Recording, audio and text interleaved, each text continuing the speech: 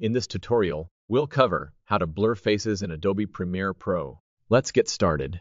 Once you have the footage ready in your timeline, create a new duplicate layer of the footage. To do this, select the footage. Hold Alt and drag over the footage to make duplicate.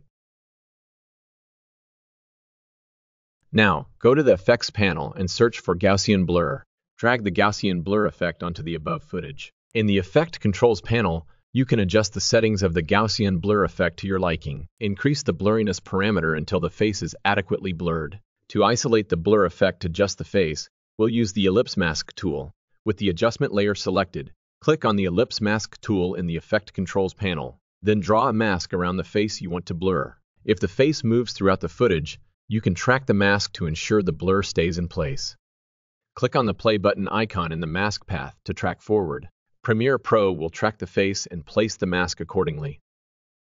Preview your video to ensure the blur effect looks as desired. Once you're satisfied, you can export your video by going to the File menu, then selecting Export and choosing your desired export settings. And there you have it! You've successfully blurred a face in Adobe Premiere Pro.